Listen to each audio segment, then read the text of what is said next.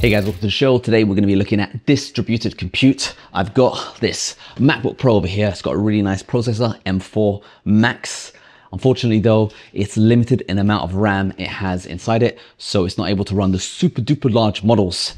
However, I've also got, I've got this Mac Studio. It's also got a nice processor and it's got 512 gigabytes RAM. So in this video, we're going to be combining the memory of both these guys together, running some inferencing on and seeing how well it performs. And as a spoiler, it runs pretty much as the average compute speeds of both of them combined, but you get that shared data of using the memory. So previously, to inference models larger than the amount of RAM you've got on your computer, it's a feature called model streaming. So to enable it here, you go into settings and you make sure model streaming is enabled. And then inside this portion of the settings, you choose how much of the model you want streamed in from storage. Now this makes it, well, it runs fast for the smaller models, as loading from storage then is pretty quick. However, for the super large models, if you had a lot of gigabytes to stream in, it would run very, very slow. We're talking about like 6 tokens a minute. Let me just give you an example. I want to run quantity-free coder at 8-bit quantization. So this model here is over 510 gigabytes. So this won't even fit into my Mac Studio. So let's first use model streaming to show you how slow that is, and then we'll use distributed compute to show how much faster that is. So I'll go here and I'll say I want to stream in 1%. Now it's going to go ahead and on the server load the model in. It takes a little while to load the model in, and depending on how much you can stream into it. So you can see right there, it started prompt processing and it's just getting it all ready. We can look onto the server and we've got 460 gigabytes into memory at the moment. So the remaining 40 gigabytes or 50 gigabytes is what it's going to be streaming in. We're at 12 tokens processed, so it's dramatically slow. But the good thing about it is you're able to actually run these super large models and get some output out. So it's more like an overnight task to maybe get a perfect sample of the perfect data, and then you can work on your quantization strategies for depending on your task that you're doing. So we've got a response there. It says here, the first token is produced, and let's just wait for the second token to produce, and then we'll get tokens per second. We got 0.17 tokens a second, and that's around 10 tokens a minute. And that's with model streaming. So you're streaming off storage. On this case, it's 50 gigabytes. Of course, if you do smaller models, you will run faster. So let's just stop that there as it is, because that is a slow process. And instead, we're going to switch over to distributed compute. So in settings, you need to have distributed compute enabled, and inside the server as well. So I'm going to go into the server here, and in my serve settings, you need to allow distributed compute. So you got to toggle it on both sides. The client needs to approve it and the server needs to approve it.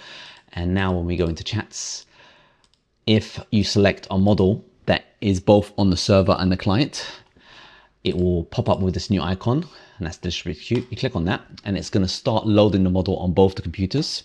So as you can see here on the server, it's loading the model, and on the client, it's loading the model.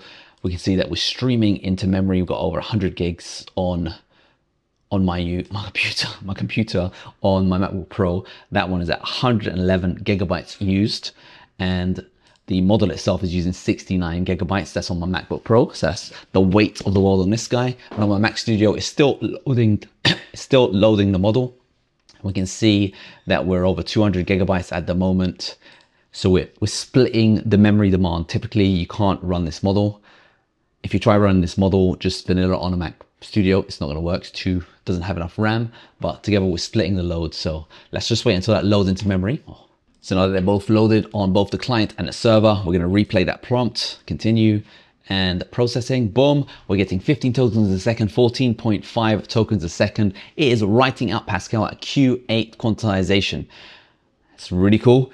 I really feel like I'm close to wanting to get a second one of these bad boys. Maybe I'll wait until the M5 Ultra comes out, something cool like that. But you can combine the memory together and you're still getting a really fast tokens per second. We're not going to the tokens per minute we had with model streaming. This is now distributed compute with the Mac Studio and the MacBook Pro working together. We get some really fast processing. Now looking at my Mac Studio, we were pretty much utilizing a lot of it. Pretty much 80 to 90% of the GPU was getting taxed.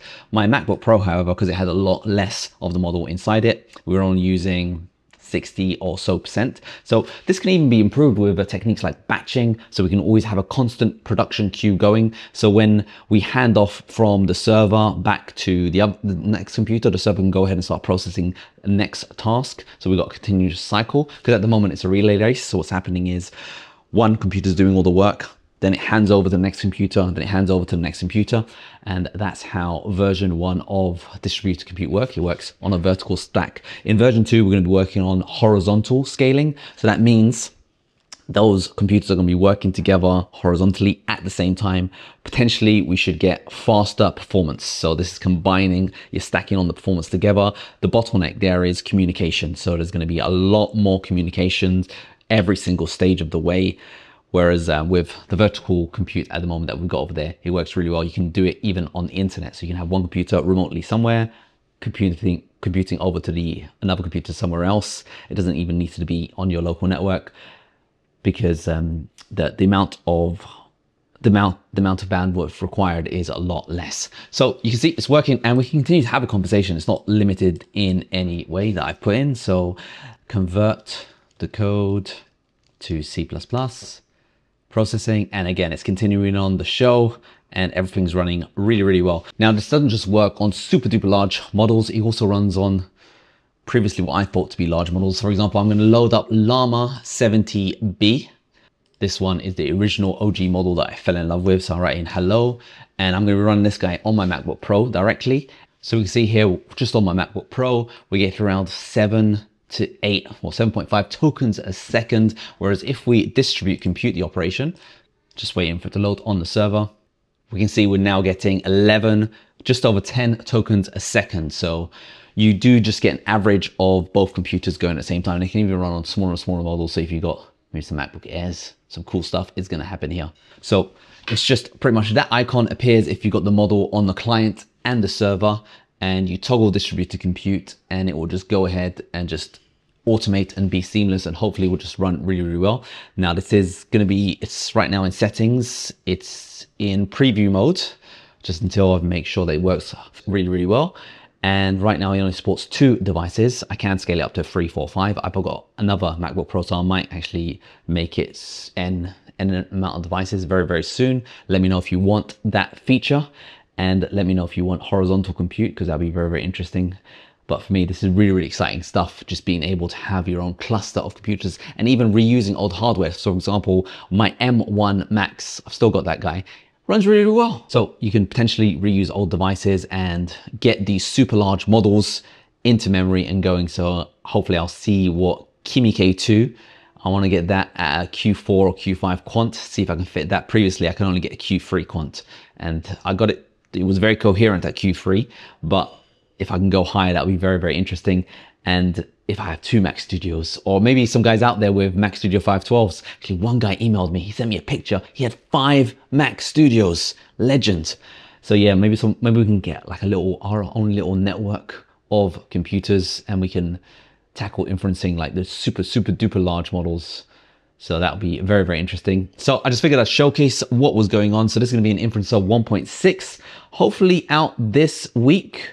Working on it really, really hard, and maybe it's already out by the time you're watching this video. If you don't know, Inferencer's an app to help you deeply control large language models. So for example, here of all this code, you can check out the entropy. So this is the areas of the tokens it generated that it wasn't sure of. So you can see the red here means it wasn't sure if it was going to write iterative factorial, and you got a token inspector here. So you can go here and just see what else it was considering to write. It's really, really good for helping you understand if it's lying or not. And you can even just change the way it goes. So instead of I, you can make it say result instead, and replay that conversation in a different way, and it will go ahead and do that. And one of the good things about this application is it's completely sandbox. So you can get it on the Mac App Store. And the good thing about having a sandbox application, it means it doesn't have any access to any folders outside of anything that you've given it permission to. So by default, it lives in its own container. Some of these large language models, they have custom Python scripts, especially when it comes with a tokenizer. So they can potentially do some damage if it's unrestricted. Whereas this one, it's a sandbox application and everything is private and running locally on the device. So let me know what you guys think of distributed compute version 1, and hopefully we'll go from there. Hope you guys found this video useful and enjoyed the show.